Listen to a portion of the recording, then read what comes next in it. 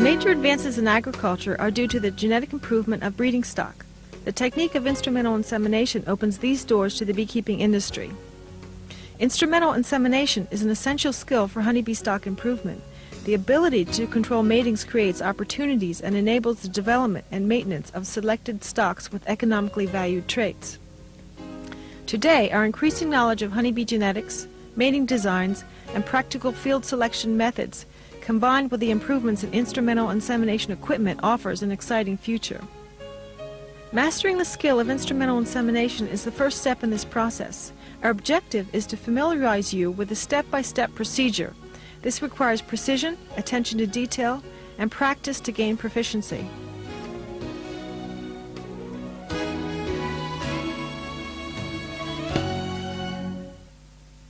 There are a variety of instruments available for instrumental insemination. These vary greatly in quality and cost.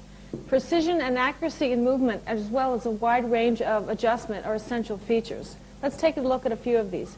This is the Mackinson instrument, the basic instrument of which most other instruments were designed. The hooks are moved manually by sliding these in their holders, and the syringe has a wide range of movement. It uses plastic tips which have a capacity of 10 microliters. The second instrument is the German-built Schley instrument. It has a micro-manipulated syringe that offers very fine adjustment in movement. The hooks are moved by ball and socket joints. Also, the post and the queen holder are adjustable. This is updated with a Harbo large capacity syringe, which uses detachable capillary tubes and tips. This offers a lot of flexibility in shipping and storing semen. The latex connector offers flexibility in the tip, and also the micrometer very accurately measures semen dosage. This is a Swente instrument from Denmark. It's designed on a vertical plane in which the angles are fixed. It uses joystick-type manipulators for the syringe and hooks. The syringe is large capacity. It's a capillary tube drawn into a fine tip. It has a very different feel to it. This is the Weasley instrument from the Czech Republic. It also has a micro-manipulated syringe. The hooks are slid, made mainly from plexiglass. It has a lot of similarities to the other instruments. There's a recent trend toward more simplified and economical instruments. This is the Konert Laidlaw instrument, which uses a pair of forceps instead of a sting hook to open the sting, as you can see here. A very basic design. Another simplified design is using the forceps method is the Jordan Polar instrument, as you can see here. Also has the ventral hook. The pair of forceps are used to open the queen, and has a very simplified syringe. It's a capillary tube drawn into a glass tip. The final example, another simplified instrument, also uses the flexible insemination technique. This is the Latchel instrument. It is precision machined with very low tolerances, enabling smooth and accurate movement. The syringe is modeled after the Harbo syringe, which shares the same advantage of easy shipping and storage of semen. Though the basic technique of instrumental insemination has not changed significantly, you can see here there are a variety of instruments available, several of which are not featured and others which are currently being developed. When choosing your instrument, consider these things: quality versus cost, precision and accuracy in fine adjustment, a wide range of flexibility in movement, the various types of hooks available, the size and shape of tips, and the type of syringe. For example, in using the Schley instrument, the precision and accuracy of manipulation and repeatability of the technique will affect the ease or difficulty in learning and using instrumental insemination. Your choice of hooks and tips will vary with the race of bee you work with and personal preference. The choice of syringe will depend upon the volume of queens inseminated and the need to ship and store semen.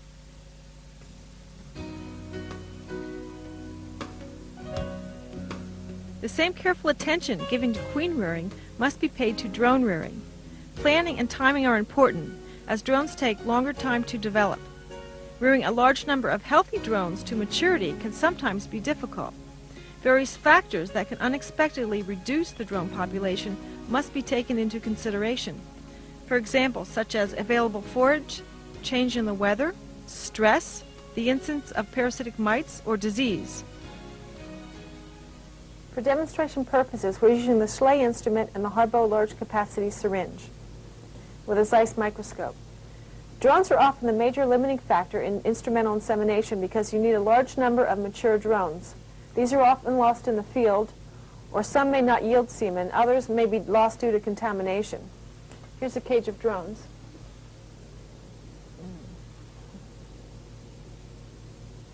The aversion of the drone is a two-step process.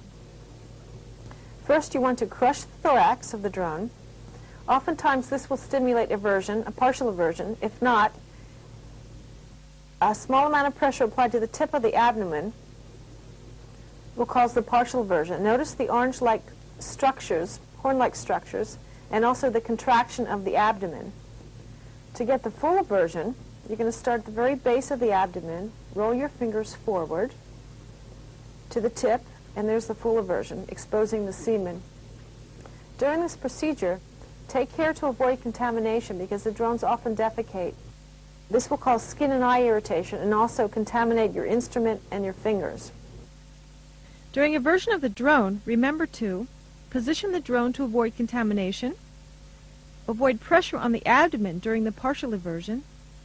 For full aversion, apply initial pressure at the base of the abdomen.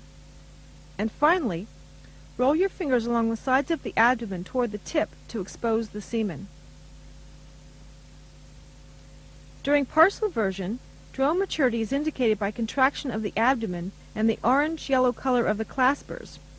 Never apply strong pressure to the abdomen during this stage, as this will damage the endophallus and the inversion cannot be completed.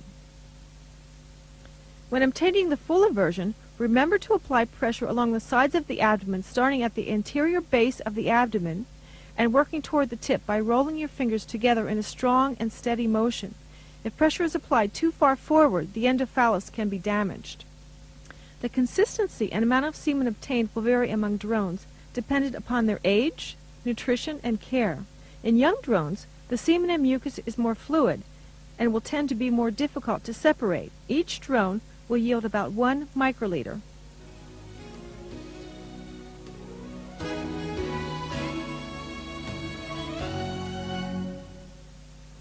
Now let's collect the semen. We're going to expel a small amount of saline solution to make contact with the semen and skim this off the mucus layer, avoiding getting into the mucus layer. You feel a little resistance when you get into the mucus layer. Now you want to take up a little bit of saline solution to keep the tip moist, and we'll collect another drone. Sometimes it takes numerous drones to get a good semen load. We're going to push out the little extra saline solution we collected, push out the air bubble, make contact, and skim that semen again off the mucus layer. If you lose contact, you can make contact again, making sure you're avoiding the mucus layer. You're going to pick up a little saline solution to keep your tip moist. Pick another drone. Sometimes it takes several tries to get a drone with a good semen load that's not contaminated. Then again, we're going to push out that little bit of saline solution, push out the airspace, make contact, and skim the semen off that mucus layer. And we'll try another drone. Oftentimes it takes several tries to get a good drone because not all will avert properly, or you have problems with contamination or no yield of semen. For example, this drone has no semen. Try another drone. This one averted too quickly and has contaminated itself, so we'll have to try another drone.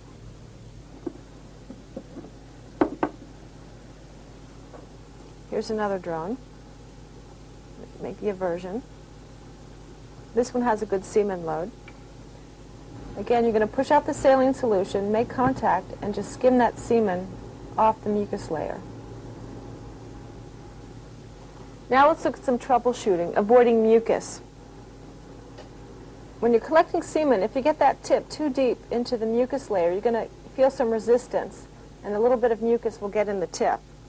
If you notice this early, you can usually flush out the little bit of mucus. Pull your semen back and flush this, work the tip back and forth till you flush out that little bit of mucus.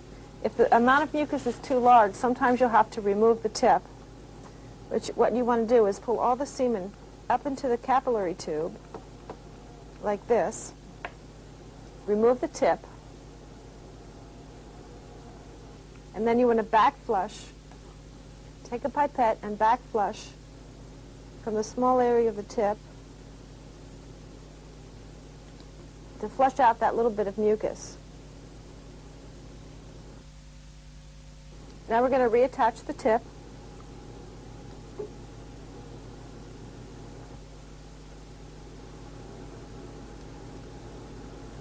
And then your semen is still in the capillary tube. You're going to push out the extra saline solution, and you're ready to continue collecting semen. During semen collection, remember to maintain an airspace to separate the semen and saline column. Skim the semen from the endophallus using capillary action. Avoid air bubbles in the semen column. Avoid collection of mucus. Collect a drop of saline in the tip to prevent drying.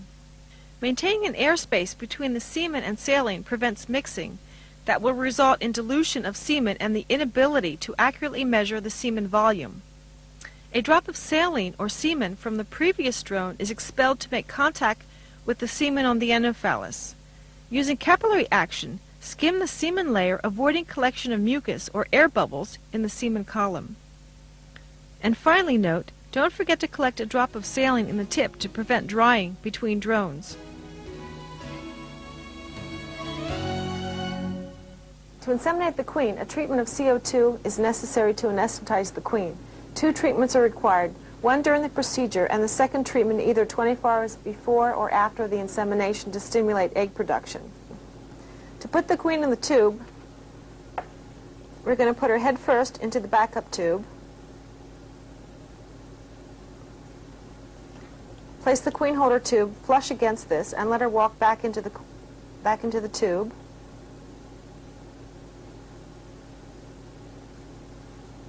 Then put her into the queen holder assembly. The dorsal side, or the side with the sting, should be facing to the right.